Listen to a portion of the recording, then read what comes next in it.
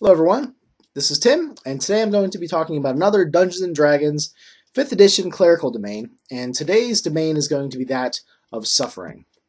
For the spells for this, for first level, you're going to get Bane and Inflict Wounds. At third level, you're going to get Flaming Sphere and Ray of Enfeeblement.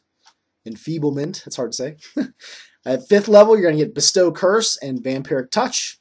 At 7th level, you're going to get Blight and Contagion. At 9th level, you're going to get Commune, but there's some sort of level of pain needed to inflict it upon yourself to have that spell work. And you're also going to get Eye Bite, which is actually a 6th level spell, but it seemed like it was kind of appropriate for this domain in general.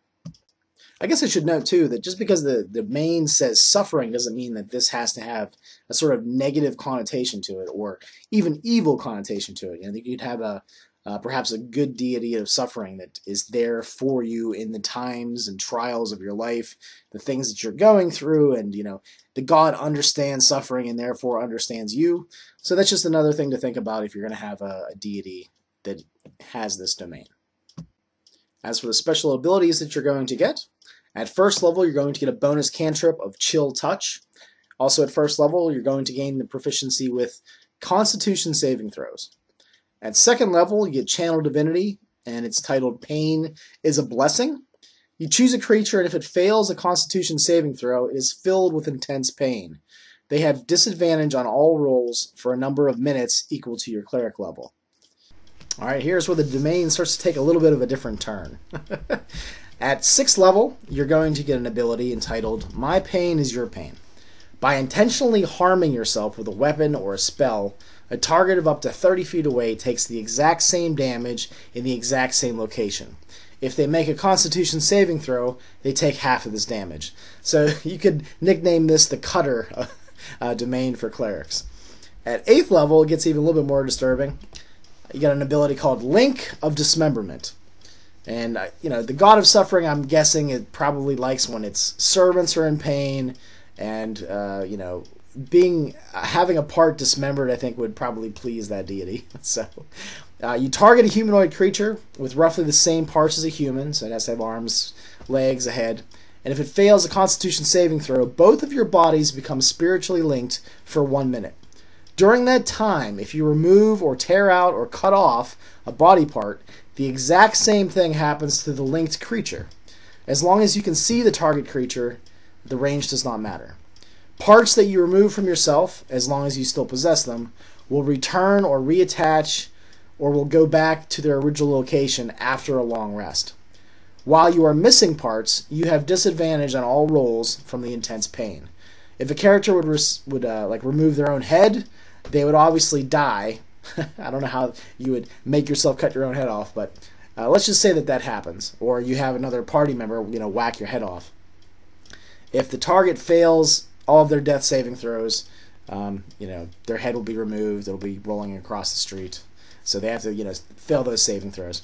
So the idea here is that, let's say that somebody's holding a powerful artifact, an NPC. You cut your hand off. The artifact falls down with the hand. This sort of is going to take a little bit of probably tweaking by a GM, or some might consider this too powerful, like some of my other domains as well. But I sort of like the idea of a cleric just butchering their own body and having some sort of physical result manifest in a target, that's pretty close to them.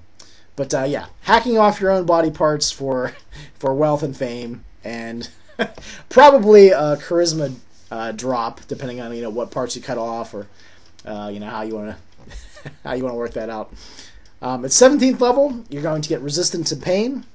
When you use the My Pain is Your Pain ability, your targets take twice as much damage as you do. When you use the Link of Dismemberment ability, your removed parts will return to their original locations, once again if you still possess them, after a short rest instead of a long rest. So your body parts get used to being removed, and they can come back and form your normal self without too much of a problem.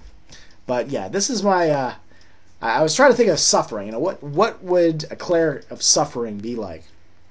And I was thinking of Keith Hershey Jr.'s character, who played briefly in a Lamentations of Flame Princess game of mine. And we sort of bounced ideas back and forth, and we came up with this idea that he filleted his own skin and burned it for material components for spells, and he brushed people's foreheads with his ashes and things like that. So that was sort of the idea that I had in mind. Sort of a self-destructive cleric that could use that pain to some sort of tactical advantage in combat. So, but yeah, a god of suffering. I'm sure it was could be quite disturbing, but again, keep an open mind here. I'm sure maybe a god of suffering has some beneficial qualities as well. But yeah, I'll talk to you guys later with some more clerical domains.